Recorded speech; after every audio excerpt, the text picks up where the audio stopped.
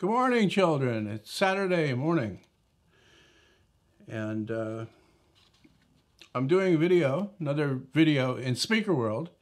That's what I'm calling these videos on this topic from now on. Back when I was, I've always been into speakers, but back when I got into them really heavy about 15 years ago, my girlfriend at the time said whenever I got, on the computer doing stuff like, having to do or down the basement or out in the garage working on I was in speaker world.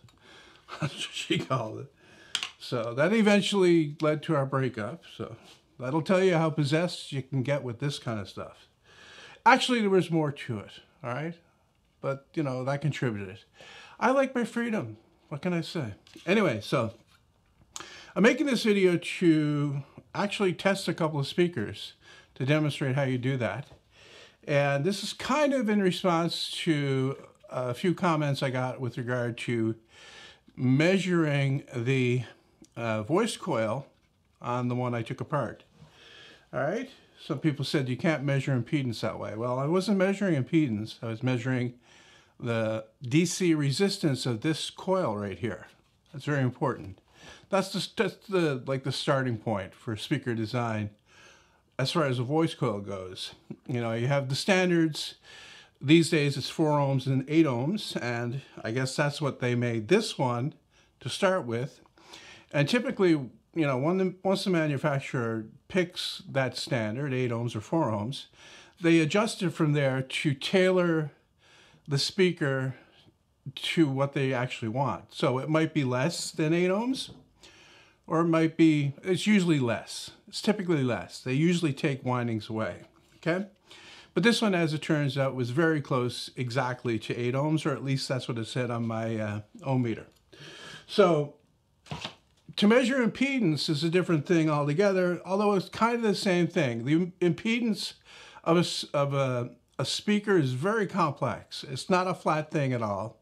I'll draw it out, okay? I'll try to draw it the right way. It goes up in a big peak, and then it comes down, and then it starts to go up again. So it's kind of almost like a W with a flattened end on it, although it's a little bit up on the beginning too, okay? And that big peak that you see is the resonant frequency of the driver. And for a woofer like this, that should be somewhere between, say, okay, this big woofer, somewhere between, say, 20 up to 40.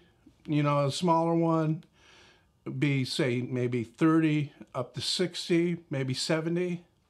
Okay, it depends on how the thing is designed. There's a lot of variables as to where that resonant frequency will be, okay? But that shows up on the impedance measurement, and that's what I'm going to be doing on my laptop computer.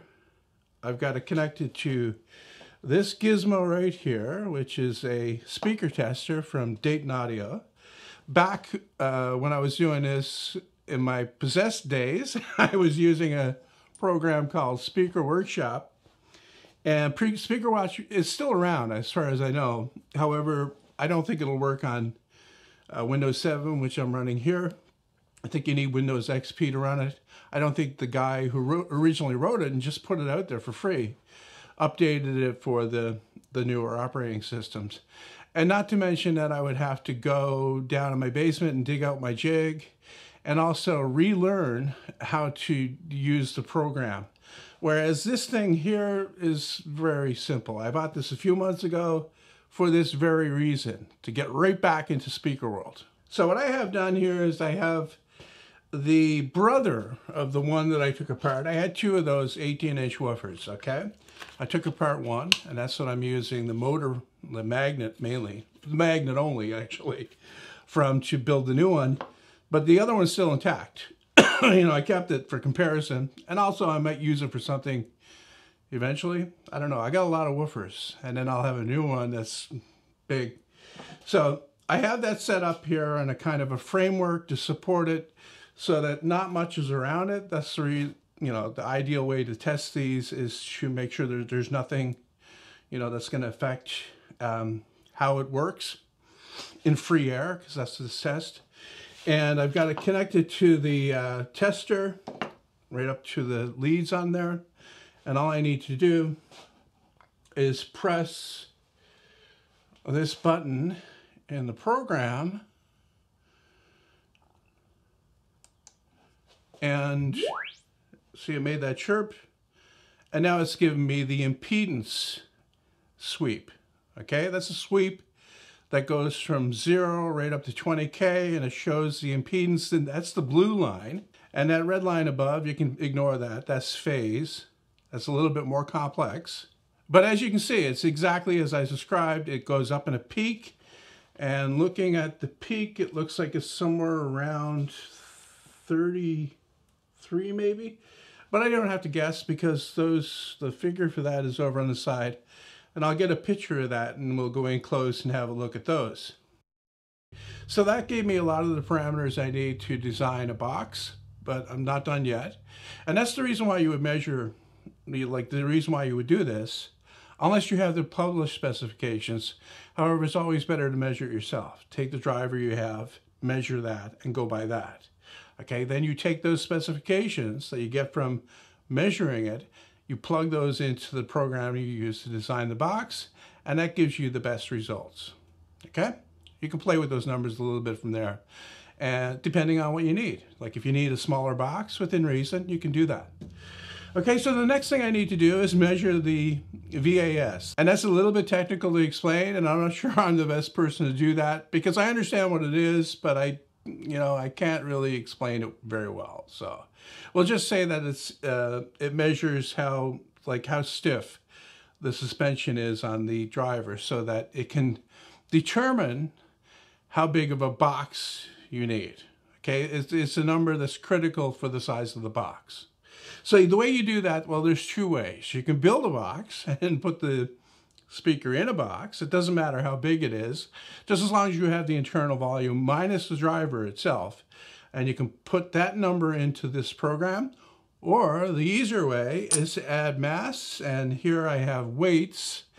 I made these, actually. These are each 100, well, they were supposed to be 100 grams. This one's 101. And this one's 100. So that's a total of 200 grams. You need that for a big woofer like this. The bigger the woofer, the stiffer the suspension, the more weight you need. And the way I'm going to fasten these to the cone is to use rare earth magnets from the back. There's another way you can use something sticky like blue tack. But another source of weights are big washers like this. Okay, so that's another option. But you have to measure the magnet too, like how much that weighs. These are 2.5 grams each, and I'm just going to put them right on the cone, and then I can enter that total weight into the program and test it again. Hopefully that's enough weight, 206 grams. So I'll just press the measure VAS number button. Okay. Okay, I have a number, and that is 184.7 liters. So that's the important number. This also gives you some more numbers as well. It gives you the SPL, the sound pressure level, or the sensitivity. Measured at 1 watt at 1 meter is 93.31. From those numbers that I have, once you plug those into a design program like Unibox that I use, it'll fill in some other ones like CMS, which is the compliance of the stiffness, the actual stiffness of the suspension. It will also give you the motor strength, which is BL, in Tesla meters, I think it is. I'm not sure, okay? Like I said, I'm not an expert. Stuff I learned long ago about this stuff has basically evaporated from my head. You know, it's slowly coming back, but, you know. Anyway, so, yeah, that's that one. I've got another one, though, that I want to test, so I'm going to get that one set up as well. So this one is a 12-inch woofer. I have 4 of these, actually. I bought these a long time ago. I got a good deal on them. I think it was 50 bucks each. These were custom made by Impedance. A guy actually ordered like 50 of them for some kind of thing he was getting involved in, and it never came to fruition. So he sold them off, and I bought 4 of them, $200. These are exceptionally, good woofers. So I've been thinking about what I could do with them. One idea was to build a very tall, narrow subwoofer with 4 of these in them, an array, which would be interesting. Okay, so and test that in exactly the same way. I have the program, once again, measure in free air, chirp, and we get a very similar impedance curve. And I'll put that on the screen so you can see that as well, along with the measure parameters. All right, and this one you can see that this is, once again, an 8 ohm driver. The RE is 7.313 ohms. The resonant frequency is 27.96, so 28 hertz, which is much lower than the bigger one, actually. So this will should dig down a bit deeper. It depends on how you build the box, right? I think this one is suitable for vented, though. I'm not sure. You can look at the QTS number and know that, but I've forgotten what the range is for vented, and then there's a range for sealed, like a closed box, and then there's a range for open baffle. I got actually 4 more woofers that are very well suited to open baffle.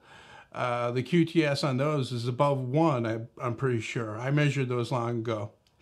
So yeah, the same thing applies for the measuring of the VAS, except you use smaller weights. I have 2 that are, well, this is 47 grams. These are just pieces of square steel, by the way, that I cut. And plus the magnet, of course. So I'll go ahead and I'll put those on, and we'll go through the same routine again. Okay, I've got the weight put in, which is 101 grams. I've got the piston diameter, which is the size of the cone, plus half of the surround. And that's 254 millimeters. I do all speaker stuff in metric, by the way, because it's just, okay, it's the way I was doing it before, right? People seem to think I don't understand. I'm very well versed in metric, okay? I just prefer to work in inches for most things, woodworking. And it makes sense too. Okay, so I'm gonna press the measure VAS thing again, and hopefully that's enough weight. And it is. And we got a number. The VAS on this one is 142.8 liters. I can't remember what the other one was. More than that, but not a lot more. So yeah, that's all there is to it, right? You just need the equipment. You need some knowledge about it, right? But if all you're interested in is making a voice coil, a new one, and you want, the place to start, all you need is an ohm meter to measure the original. I like your nurse's uniform, guy. These are OR scrubs. Oh, are they? Well, they're totally inappropriate for the occasion. Well, I didn't know we were going to dinner. That's because you weren't invited. Take it easy, Max.